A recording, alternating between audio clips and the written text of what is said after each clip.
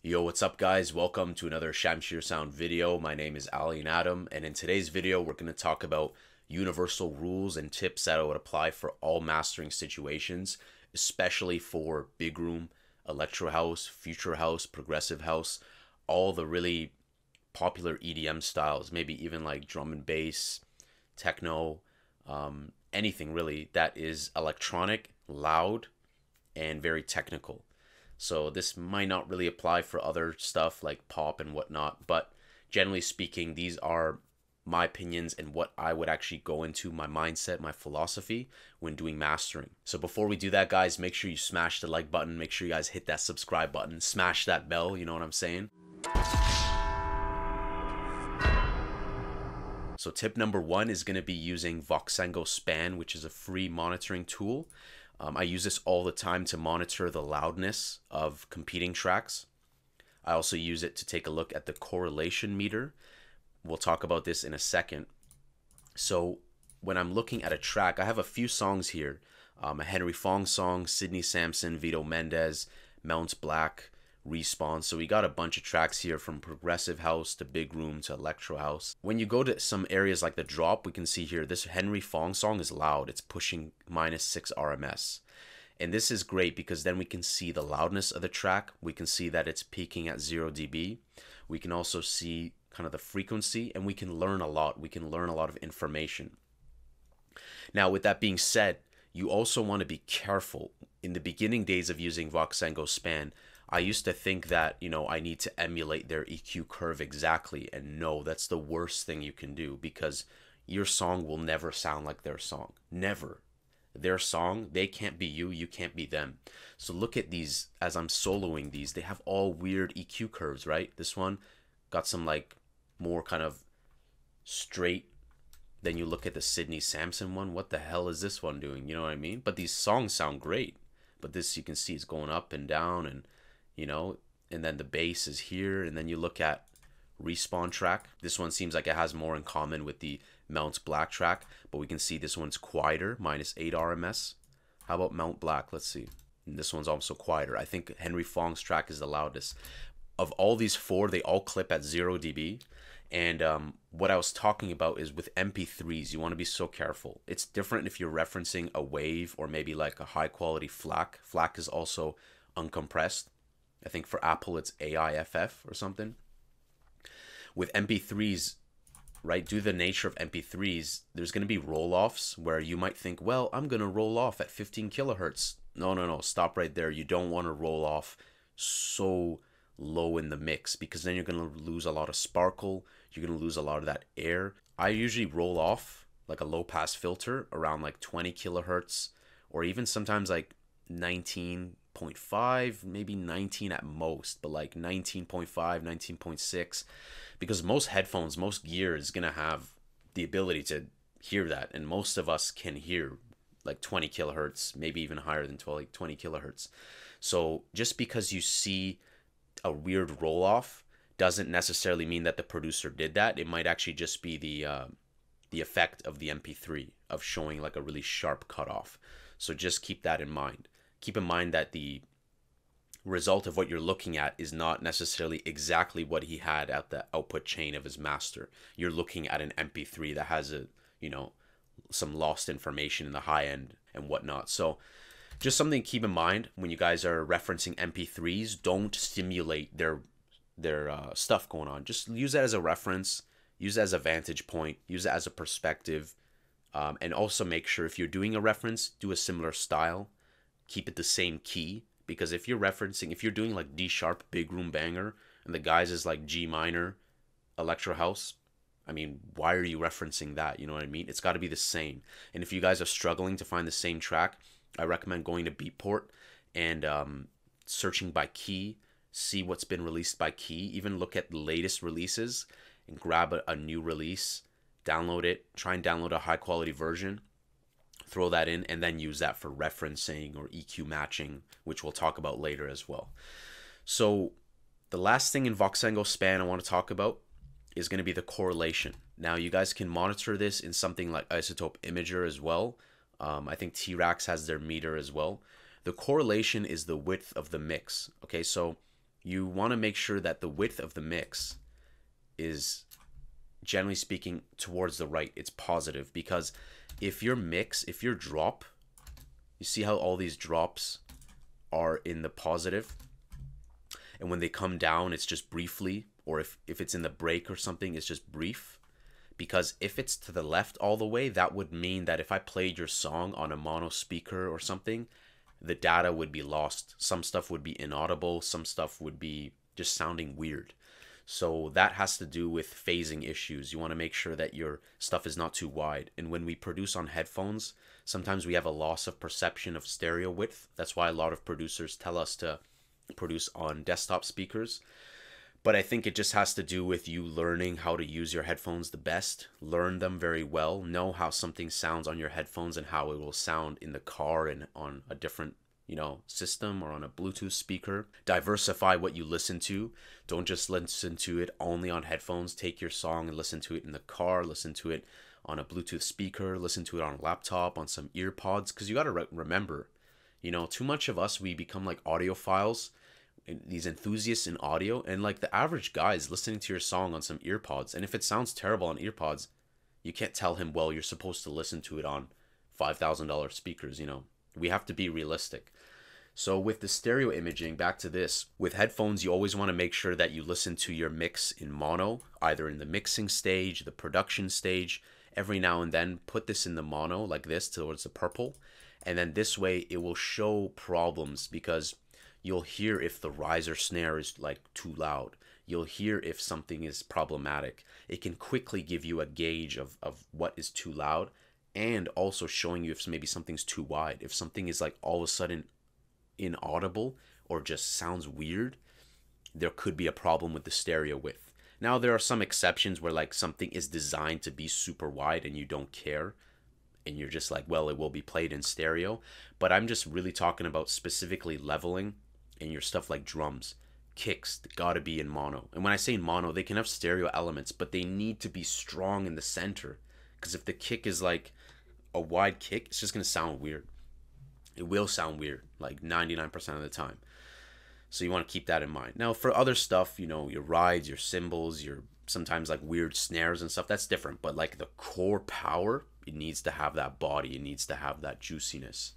And listening to it in mono will help you find leveling problems and hear phasing issues like too wide. And looking at something like a correlation meter will indicate to you. But usually, as you produce more and more, you won't really have a problem with that. I don't have a problem with that, but I did have a problem with that. I had a problem where I made a remix of a party rock, LMFAO, party rock anthem, and there was one sound I made, this like yo-y sound, and it was so wide that when it was played in mono, I was like, whoa, what happened? I was playing it at a club, and that yo-y sound was gone. It was gone, and I'm like, huh? Like, what I'm like, I didn't understand what happened.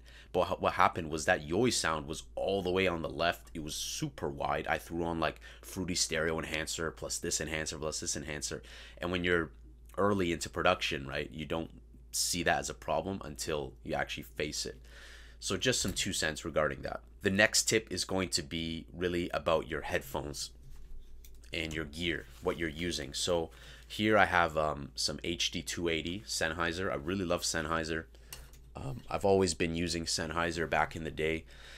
And Sennheiser is great if you guys are just getting into production and you want to get something cheap. I think these are around $100. Closed design, so closed is going to keep the sound isolated, and really nice low end. It really emphasizes the low end. But when it emphasizes the low end, this is really important. You got to know your gear really well, because since this emphasizes the low end, I need to make sure that my low end is like emphasized and sound good, because it's not very flat, these Kana headphones, and that's not necessarily bad.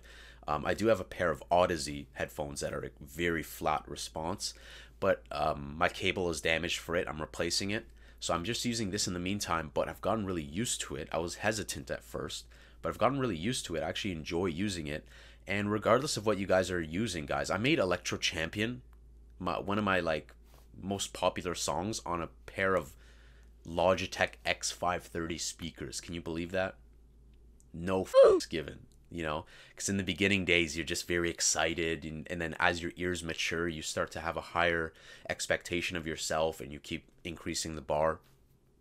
But what I'm saying is that don't feel obliged to get like the best studio monitor headphones or speakers. You could, but at the same time, people like Wolfgang Gartner, a pioneer in the electro house industry, hands down, he says that like a lot of times he doesn't like using studio monitors because of how flat and sterile they sound. Think about it.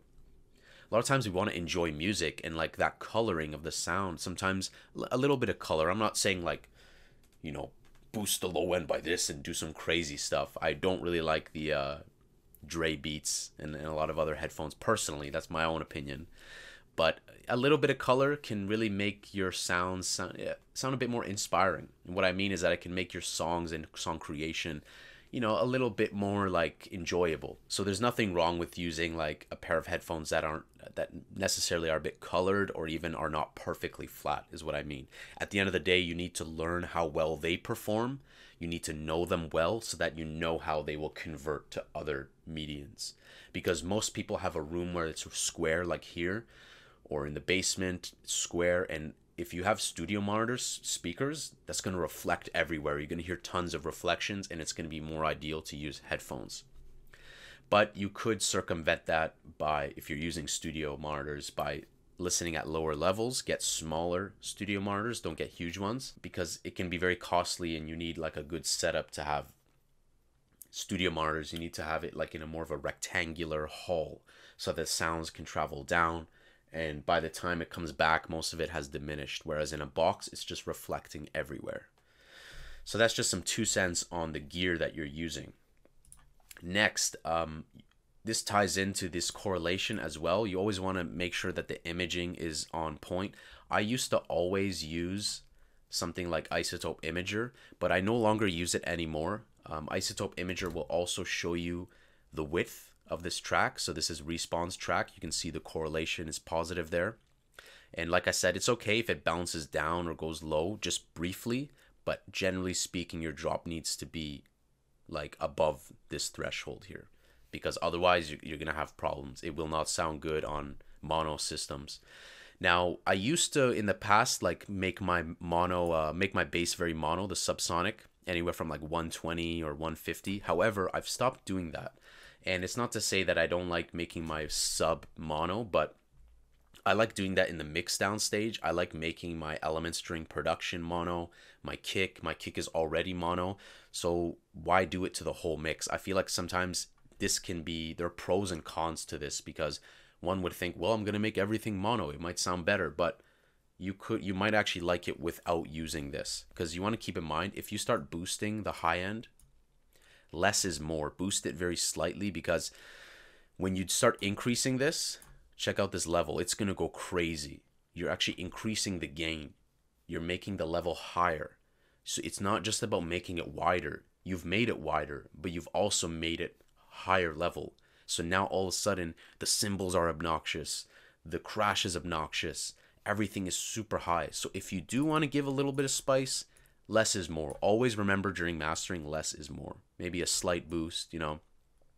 So if I opened this up and I was like, you know what? I want to give us a tiny little boost, I would do something like that, because it'll also make the high end a bit louder while making it wider. You could also experiment with something like this. This would create kind of a delay effect to make it even more wider, almost kind of like a chorus effect. But I don't really use this anymore. I address this stuff at the mixdown stage, and I like to use panning to create width. I think if you do more panning, you will create more width without having to do cheap ways like this, because it's kind of cheap, you know. Like, you want to do it through panning. You want to do it through organic elements in the mix, rather than just trying to go to a tool to fix everything. The next thing we're going to talk about is EQ. Now, sometimes people like to compress before EQ. Sometimes people like to do EQ before compression. There's no right or wrong way. When you're doing mastering, always remember, work in linear phase EQ. Linear phase EQ will sound the best during mastering. I don't use linear phase during the mixing and the production. I just use zero latency. But you want to use linear phase EQ, and you want to do like a sharp roll off. If you want to do something like that, you could do like 48 dB or even higher, 72, 96, maybe even the brick wall in the Pro Q3. I would set a cue of something like 1, like this, and I would listen. This is what I usually do. I'll listen. I'll be like, okay, when is the bass actually hitting it? Is it hitting it? Is it hitting it?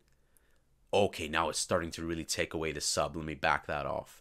And what that will do is it'll let you kind of take away those frequencies that are almost inaudible, you know, like they're not even there. Creates a bit more headroom for your mix. Also creates a bit more loudness because you're taking away unnecessary stuff. You're kind of shaving it off. And the same can be said about the high end. You could also roll it off like so. Let's just go with like 72 dB. I've done 48. I've done brick wall in the past. There's no right or wrong. You just got to listen to it and see. Now this is at 30,000, so I would be like, you know what? Okay, 22,000, or maybe like 19,500. Again, you have to listen and find that area. Of course, you could do mid-side EQ, and mid-side EQ is where you EQ only the mid frequency or the side, but we're not going to talk about that in this video. It's going to get too long. But linear phase EQ is your friend. You can do it before compression. You can do it after compression. You can do it right before the limiter, whatever you want to do. An alternative to this that I really like, I actually prefer this these days, is parametric EQ, the mastering preset. I pull this up to 20 kilohertz, 20 hertz, and I leave this off because the oversampling changes the characteristics. Try it on and off, but I like it just like this. I really love this for mastering, this preset right here. So that's about EQ. You always want to take a look at EQ to take off some of the stuff. EQ is very important, but it's more important in the mix down and production stage. The next thing is like sometimes you want to give it a bit of saturation. So a lot of times I'll see if something like a saturation knob, which is free, you can saturate the whole mix, but you don't want to do this. Like you would want to go like 0.1, 0.2, maybe 0.3. Saturation knob will increase the harmonics a bit, but keep in mind if you do this, it would be a good idea to EQ after the fact because you've now introduced some new harmonics, some new distortion. And it's very great because it's kind of like this cheat, kind of this like hack, because if you're working on a mix that maybe lacks some low end, you could switch to keep high, which will untouch the high frequencies, and then you could boost this 0.1, 0.2, give a little bit of rumble, and then maybe add that parametric EQ after the fact to just clean it up a bit. So saturation is really important, and guys, I have made a video about saturating your leads, how to pump up your sound, it's called, because saturating your leads is what separates the pros from the amateurs, because a lot of bedroom producers don't realize that like it's not about just compressing and this and that. Synthesizer sounds are generally very stable, right? So like saturating them is very important, and I would recommend watching that video. I talk about the use of Camel Crusher, OTT, Fab Filter, Saturn, Sausage Fattener, Soundgoodizer, and how they can all be used. But something like this, saturation needs to be used very slow and very conservatively when you use it on the master. But experiment, see if you want to boost the high, boost the low, or just do neutral. So less is more. Always remember, less is more. Work very progressively in your mastering. You can also do it with something like Fab Filter Saturn, but I don't really use Saturn on the master. If you did use it on the master, I would recommend using like a preset how I made here. Everything is at 0. Maybe you could mess around with the EQ. You could also experiment with a bit of the input, because as you crank out the input and bring down the output, it will saturate your mix more. It's running it through that hardware, that plugin. So experiment with that. Let's move on. Let's talk about compression. So saturation is important. Let's talk about compression. So how often are you going to compress? Do you always have to compress? The answer is there's no definitive answer. So with compression, you can see here we have some classic SSL compressors here. We have Waves SSL compressor, which is based off of some hardware. We have the glue compressor as well. They're both fantastic. I've seen people use them all the time. I've seen Dead Mouse. He's like, it's fucking stupid, he says, to use it on an EDM track where it's going to mess with the kick. And then you got guys that are like, have worked with Tiesto who use it on their future house tracks. So it's really subjective. My opinion is going to be this, is that I think that it's better to use SSL compressors. Even though I've supported it in the past, I think it's better to use them for like pop tracks, radio tracks. And the reason is this. Let's say you have your kick, it is really loud, and you have like a bass or a lead and it's here. Now when you compress everything with an SSL compressor, it glues everything, right? So that kick it was here, it had this crazy brutality, it was savage, and that lead, all of a sudden that lead and them are closer to one another. So because of that, it will manipulate the sonic quality of it for better or for worse, but it could make your kick actually not as prominent and powerful.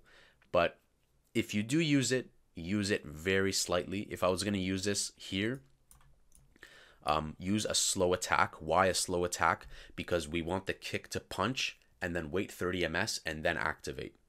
Because if I did this, transient's gone, kick destroyed. Slow attack always. Same with the glue. 30 ms attack, 30 ms attack. Keep the threshold very high and work your way into the compression. Leave the makeup gain at 0 and wait and be like, okay, now we're compressing 1 dB. Let me compensate 1 dB or maybe more.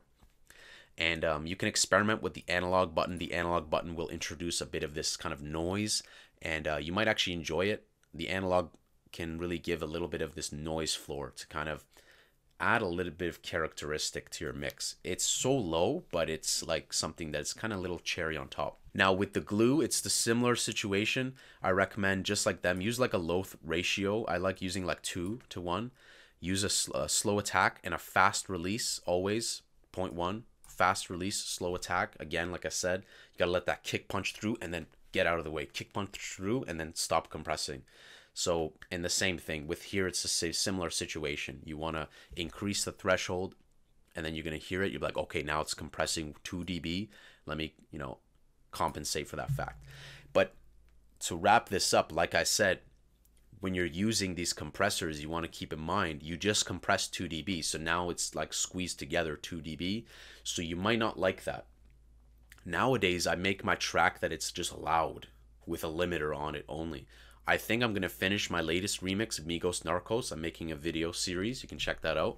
I think I'm going to finish that song, seriously, with just an EQ and a clipper. I'm not even going to put anything else. I'm not going to put an imager on it. I'm not going to put an SSL compressor on it. You always want to use things situationally, but when it comes to compression like this, I think that it's better and more suited towards commercial tracks, like radio tracks. But try it out. It might make your big room banger sound better. It might make your techno drum and bass track better. But always remember, keep the attack at 0.3, keep the release at 0.1. So moving on, we're going to talk about limiters. We're going to talk about what to keep in mind with limiters, how they work. Limiters, you can work with them a variety of ways. Limiters, you could have it to the point where you could have a mix down and like you could have one limiter. For instance, I'm going to put on here classic clipper, okay? You could have the clipper just catch like maybe stuff that's just, oh, it just hit too loud. You can use them very situationally. You can use them for like, I've seen engineers use multiple limiters. Why do they use multiple limiters? The reason why they'll use multiple limiters is to reduce the workload off of the other limiters. Does that make sense? So let's say your overall goal is to increase by 9 dB. Right? Let's say you want to do 9 dB. You could do the case where like this is bumping it up like 4 dB, okay? And it's catching some of those like clips or anything that's exceeding that threshold, the 0 dB threshold. You could do then another limiter throughout the chain. You could always do that, split the load and see how that sounds. And some limiters are very transparent. Some limiters are very colorful. Like if you used something like the Isotope Vintage limiter, has a very nice characteristic. I find that it actually adds a lot of color without even doing anything. But you could do something where you're like, you know what? My mix down is around -3, -4 dB for the peaks, but there's this one sound that keeps going above it. Let me put it at around -1. So when that hits, it catches it for the next few plugins, and it's adding a nice little characteristic here. So you could always do that. So there's no right or wrong answer when it comes to using how many reverbs you want to use, not reverbs, how many limiters you want to use. Ultimately, you could use multiple. I've done that in the past where I've used like one limiter, a second limiter, and then the final limiter at the very end. Let's talk about multiband compression. Multiband compression is a great tool to really keep those levels in check. I think the tracks by Respawn and by Mount Black, I believe they're using some sort of multiband compression, because you can see that their stuff is held together quite well. You can see there, right? You can see like Really nothing is going above that minus 30. And when you look at Mount Black as well, the drop, same situation. So multiband compression could be used, and multiband compression is great. You could use this before anything. Like if I did an example of a setup, I could do something where I do like something like this, 20 hertz, 20 kilohertz. I'll do a sample, right? I'll do a sample. Let me get rid of Pro Q. I could do something like this, like that. And then I could like listen with span at the very end. So let's say I compress this. What would I look out for? You could always work with a preset. Start with a preset. They have some really nice presets in here. This one's called Basic 4-Band Punch and Balance, but these will really manipulate your sound for the worse, I think. But experiment with them. You can always do a mix percent and keep it like do a parallel, where you do half and half the dry mix, half the wet mix. But let's go back to default. So the thing is that it's great because if you do multiband compression, it's a bit more difficult, but less is more. So if you did multiband compression, you could do something where you're like, you know what, I'm going to do a 3-band multiband compressor, and I'm going to compress these at -6, and it's just kind of touching the high end, just keeping that high end in check. You could do something where, you know, okay, this one I'm going to do, I don't know, -6 or -7. And maybe you want to just graze. I like to just graze them just where it touches, and then I find that sweet spot to the point where I want to adjust it how I like. Let's see if we can even use these as an example. So you can see these tracks are really loud. Let me just reduce their volume. So they're at -4 dB. So if we look here, what we've done here, let's say if like the high end was so bad.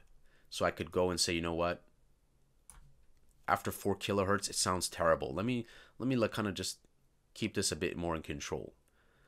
And you got to listen to it, see how it sounds. But the whole idea of multiband compression is just to keep kind of this equilibrium and keep things a bit more in check, while you can also fix issues. If this mix was too dark, you could keep that compression going on, but you could also do a little boost.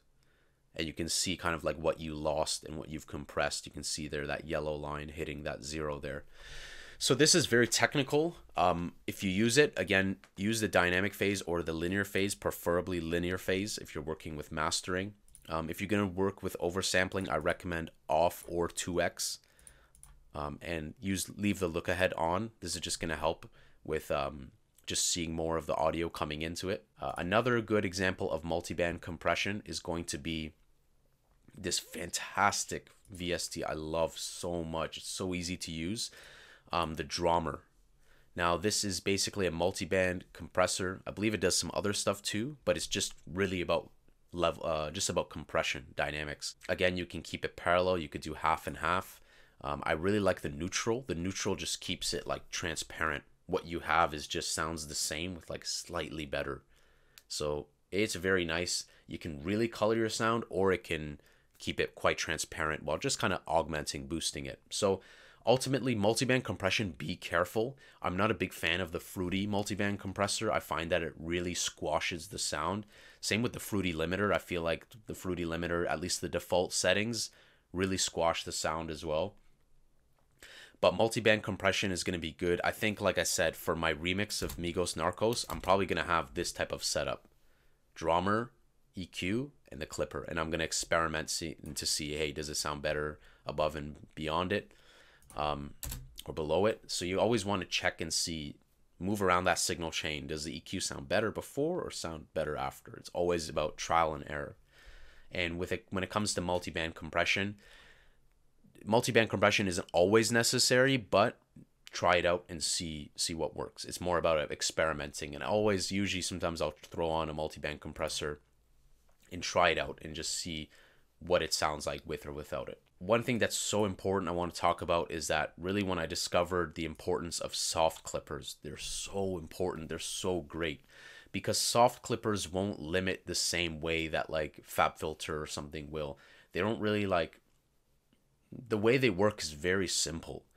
A soft clipper will just set a threshold like this, 0 dB or -1, whatever, and you just increase the gain and it'll just keep that at that 0 dB. It's just a clipper, it's in the name. And I really like using these for limiting instead of actually using Fruity Limiter, FabFilter Pro L.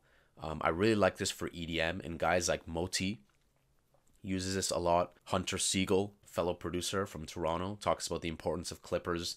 And what they mention too, and what Hunter mentions as well, is that like when you use a clipper, it will do a really good job at keeping that power of the kick and everything else kind of below it, because a clipper will take something of the highest output, like say the kick, and then keep stuff below it lower. Whereas sometimes some of the more intelligent limiters might introduce a pumping, might introduce something that is undesirable. So not to say that other limiters are bad, you might get great results using like Isotope Maximizer, Voxengo Elephants, but I really like using a clipper personally. And if you're making a pop song or like a radio song or something, I would maybe put it at -0.1 or -0.2. But when I make EDM, I just set it to 0 dB. That's all I do. And when I use a clipper, I turn it all the way to the right. This slope dictates how soft or how hard the curve is. I keep a hard curve to keep the transients as powerful as possible. As you bring this to the left, it'll introduce a more softer curve. So try that out, experiment with that. There's many different types of clippers, but the Fruity Soft clipper is really terrible. This Fruity Soft clipper is like okay, maybe for channel sends, for inserts, but you don't have any feedback. Like what am I doing here? You know, you got a post output and a threshold, but the threshold doesn't even work the way that you think. So Fruity Soft clipper is, I think it really needs an update. I hope ImageLine updates the Fruity Soft clipper. So what have we talked about today? We've talked about Voxengo span, measuring the loudness, the RMS, the correlation, so the stereo imaging of the track. We've addressed compression, you know, SSL compressor. It's not always right to use it or not to use it. Use it how and experiment and see if it works, but I think it's better to use it for more radio poppy type of tracks. We talked about EQ, the importance of rolling off the high end and the low end, and there's no right or wrong. You can do it after compression, before compression. We talked about like kind of the limiters, and you can use more than one limiter to spread the workload to other stuff. You can use it technically to maybe catch a quick peak that was just random in the mix, and the importance of a clipper. I believe that's a wrap up in terms of things that I really would do. When it comes to mastering, if you have your stems available, it's really a good idea to take a look and make sure that your kick is not being outdone by like one certain thing. Like you wouldn't want, you know, the break sub to be louder than the drop sub. You wouldn't want the elements there, and you can see that there clearly with Respawn. Clearly, just visually, we don't even have to listen to this. His drop is louder than all of this. All of that, and we can confirm that with Voxengo span. We can have a listen, but you can see that. Look, there's like no dynamics there. It's just squashed, so it's loud.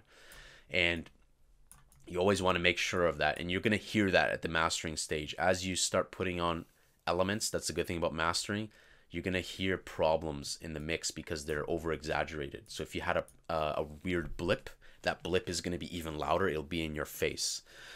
So quick 2 cents. I hope you guys really enjoyed this. There are some other plugins I've used in the past. I've even used Soundgodizer once. I used Soundgodizer on my track Electro Science 2, and I used it like this much. And for some reason, it worked on that track, but I haven't been able to use Soundgodizer on other masters on tracks. But I've used it many times on channel inserts. And Soundgodizer is great. It's basically Maximus just dumbed down, just with a few presets. And I really like A or D, but the reason why I can't use it on a lot of recent tracks is that it really manipulates the stereo field. And all of a sudden, if stuff was wide, it's like completely different. So experiment with it. Even though people hate on Soundgodizer, people like Jay Hardway use it. Tons of producers use it. And for a good reason, because it sounds good. It pumps your sound, but keep in mind the drawbacks, that it manipulates the stereo image. It could make things sound worse, and it's probably not a good idea to put it on the master. Usually a better idea to put that on the mixer tracks. I also want to talk about using the use of a de-esser before the final limiter in your master. Now you can use a variety of different de-essers, and I'm going to talk about 2 different ones here actually. I'm going to talk about T-Rax de-esser, and I'm going to talk about Waves de-esser, and I'm also going to talk about Waves R de-esser, the Renaissance. So these are 3 different de-essers. Now, even though de-essers are commonly used for vocals, you can use them to attenuate those crazy high ends that go a bit out of control on the mix. Kind of makes the mix a bit more glued together. And what better way than to use a de-esser, because it's like dynamic EQ on the high end. In fact, if you look here, they have a full mix preset. Okay? And the nice thing is that these guys here, you can use it to like attenuate a bit of that high end. Let's go ahead and play back the respawn track. You can use it to attenuate the high end, and this will fix some of the high end. It's not always necessary, but like if you had too much high end going on and you were thinking what way I can fix this, perhaps a de-esser used in a very subtle amount could potentially fix this. When we're talking about T-Racks, you have this frequency threshold. It shows a triangle here showing, you know, where we're kind of like starting off there, and kind of rolls off here. So if we bring this all the way down, you can see there. So we could say, you know what, I want a DS 7 kilohertz and beyond. This is extreme. You don't want to do this. What I like to do is I like to crank it down just until it hits. So in this case, oh, almost like it's not there. I want it to be like inaudible that it's there. Does that make sense? Like it's there, but it's also not there. Because when we have it at -11, it's not doing really anything, right? And I would take down this release to maybe like 10 ms, even like maybe like 9 milliseconds. So it's very fast, like fix like that. It's just like quickly addressing some of those issues. I would maybe even back this up a bit, because you want to be careful. If you do this, you just lost, like the mix will sound terrible. You always want to make this to the point where it's just barely kicking in. All right, so that's a really good use of the de-esser on the master. If we move on to something like the de-esser here, be careful with this one because it does clip your output to 0 dB. It's a hard limiter. It has a built-in hard limiter. So let me show you guys that in action. Let's play back the track. Let's crank this up. So you see here we're clipping. Turn on the de-esser. So keep that in mind, that this de-esser will limit the track. And with that being said, I would recommend using the Renaissance de-esser because it will not output it to 0 dB. But keep that in mind. If you want to use this for utility purpose, maybe on like a mixer track, sure. Or if you have no problem with that it's clipping it at 0 dB, but just something to keep in mind. These guys work actually a bit simpler than the T-Racks de-esser, because all you have to worry about is this frequency set here. There's also this split, which splits the high end and low end to a different frequency, and this one just does it all as a whole.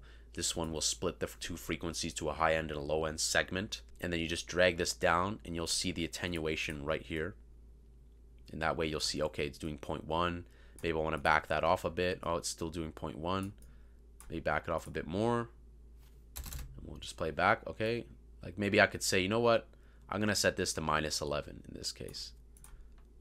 And it's like not even there. Maybe you'll catch like a little high-end crisp that was a bit too much. Maybe too much stuff were stacked. But just be careful. Like I said, it's going to muffle the high end. It's going to darken the mix, and it could ruin transients if you just start going crazy. Similarly, with the Renaissance de-esser, similar situation. When we loaded that preset there, you just go ahead and there's a range. The range is basically like the ratio. You can see there how hard it will compress. So I recommend just leave that at the default, maybe in like -12, -18, maybe even -6. And you can see the attenuation there. This one's a bit weirder with the result of the attenuation, but you can see there -21.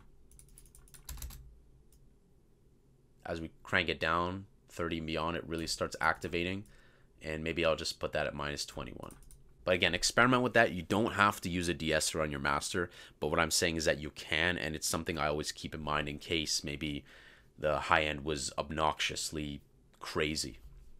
So something to keep in mind regarding that. When it comes to mastering too, on the master chain, a lot of producers are doing this. A lot of producers are actually using Endless Smile. I use it myself too. I use it on the mixer tracks, but sometimes I'll use Endless Smile to really glue together the buildup, and I'll create an automation clip for it What is endless smile? Endless smile high passes and creates reverb, creates tension building up into the mix, and then you can just make it stop. And what I like to do is, like, let's say that this was a 4-bar buildup or something. I'll go up to like something like 50%, and then I'll just kind of come back down. And even though it's on the master, I don't care. I'll just slap it on the master. I've seen many artists do this, and when you do that, you could create some tension going into it. But just be careful. Don't do this if like your output is super loud and clipping. Like, make sure that you create some headroom for your mix. If you're gonna do something like this, you don't want a super hot signal running into endless smile. It's probably not a good idea. But I have used endless smile. Something to think about if you guys really want to maybe just make that build up, you know, just a slightly bit better. Why not? Try it. Why not put endless smile on the master? You can. You can also put sausage fattener on the master. You know, I used to really frown upon sausage fattener, but I made a video on sausage fattener in my pump up your sound lead video, and sausage fattener can really do a good job at increasing presence and thickness and fatness to your track. It might sound bad on your track, but you know, I think my latest remix, I think I'm gonna put about maybe 1% fatness, 1% color, and kind of leave it, or maybe even minus 0.5 or something like this. Less is more. The color really adds a bit of EQ, and the fatness really kind of saturates it and drives the signal. So you might find that it adds a little bit of punch. So why not experiment? And the nice thing is that it will also clip. So let's show you here. It will also clip it. It's a hard clipper. So if we increase this level here, you see that, the red? So that way you could keep it from exceeding the 0 dB. You can see there. That way you can keep it in check in case maybe it's maybe there's like a little peak or an unexpected peaks just kind of randomly playing through your track. You could put on sausage fattener and it might sound good.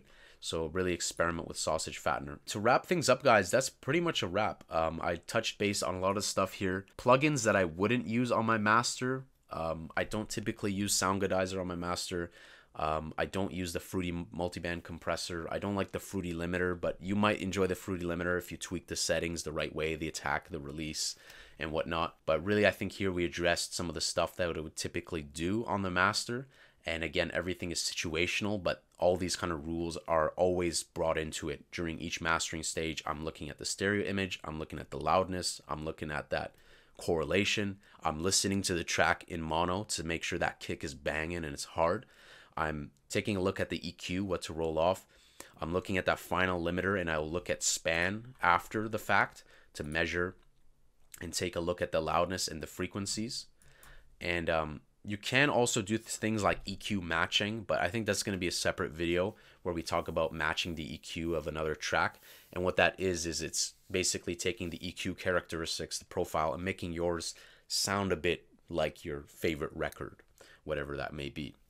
But that's pretty much a wrap, guys. I'm just thinking here if there's anything else. What you can also do, not a lot of people talk about this. If you were ever wondering, you can also record your entire track in Edison, and there is no audio quality degradation. You could put this on like now, turn it on, and start recording. When you do that, there's no loss in quality at all. The only thing you want to keep in mind is that the reason why you might want to do this is if you're ever in a situation where maybe the way you render your track sounds different, you're like, why does this sound different than the way that I'm playing it real time? You got to remember, the glue, when we opened it up, had a different setting for the real-time render and the offline render. Kontakt, Native Instruments Kontakt, has different settings for the render and the real-time playback. Many instruments have different settings for the real-time playback and the actual render. So if you ever have a situation where you're like, I want it the way that it sounds in real time, why does it sound terrible or weird or different? Then just record with Edison and take your Edison and just save it. Save it as a 32-bit sample, or save it as an MP3, or save it as a 24-bit wave, and just call it a day. There's nothing wrong with that, and you won't lose any audio quality. Now, when we are rendering, on the subject of rendering, we'll wrap up regarding rendering in this video. So when you guys render, keep in mind you can always change the stuff, the title and everything after in the file. And you can render multiple things at the same time. You can render a FLAC and a wave. For me personally, you know, I made a lot of videos on dithering, but I'm feeling less and less like dithering these days. I'm just saying fuck it and just take the 32-bit wave and I just put it into MP3. Because honestly, MP3 is going to reduce the codec. Like, it's going to have a codec where it's lost that high end. For me, I'm not really convinced to just even dither anymore, but you could. And if you want to do dithering inside of FL Studio, could do it right there. Dithering should always be the last step. Don't do dithering like on a limiter and then start doing fruity balance or something. Or if you're going to do volume automation like here, do the dithering right after, in the limiter right after.